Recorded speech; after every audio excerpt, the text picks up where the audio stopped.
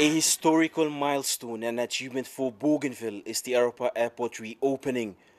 Mixed feelings for those who witnessed the occasion, 25 years of closure since the crisis seeing 3 airlines that landed.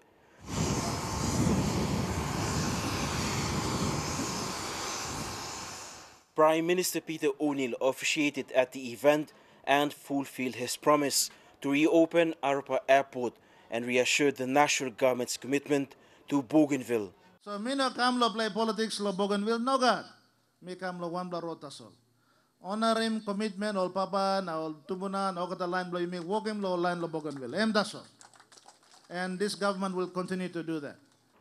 Aropa Airport is one of the high-impact projects funded under the Special Intervention Funds.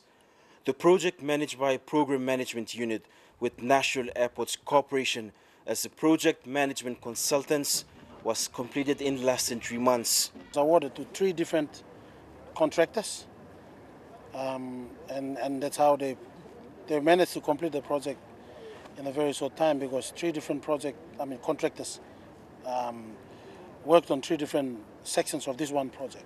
With the Aropa Airport, it creates benefit and reconciles Bougainville together.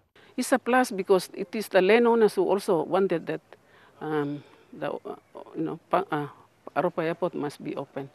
And also, it's bringing together people of Bougainville. And it's cost-saving measure as well. Now, me feeling also I'm starting the next chapter, the journey belong Bougainville, whereby me Bougainvillians here, me chat him way forward, inside long old laws. Commercial flights will be operated by 3 airlines, and New Guinea, Travel Air and Airlines PNG.